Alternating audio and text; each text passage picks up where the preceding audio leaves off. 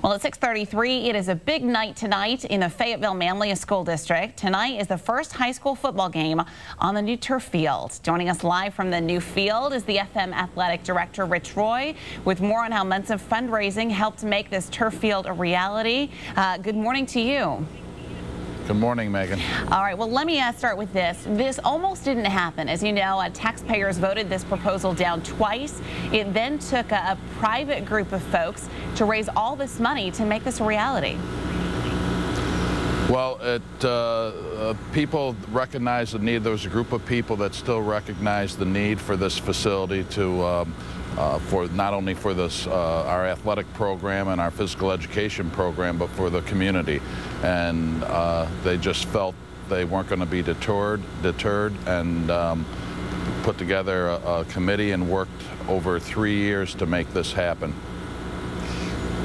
So for those who are uncertain about the differences here, can you explain to us what the difference is between the old grass fields that many of us remember growing up with and these new turf fields that you're standing in front of? Yeah, the grass field is, again, you know, look at the rain that we had last week. You know, grass field will change all the time. It'll get muddy and soft, or it'll get hard pan.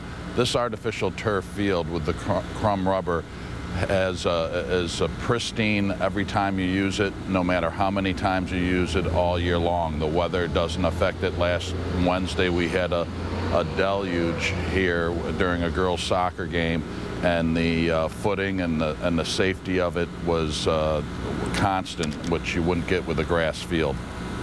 You know, these turf fields are pretty common actually across the country. There are so many schools that have them. Are you surprised that it took so long to make it a reality here?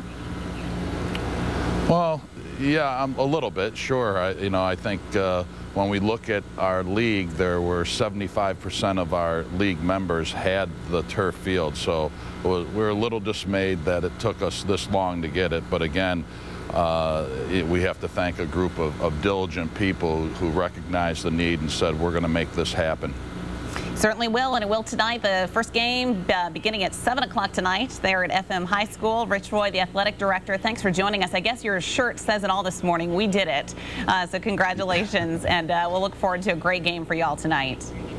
Thank you. All right. Well, it is 6:36 right now. And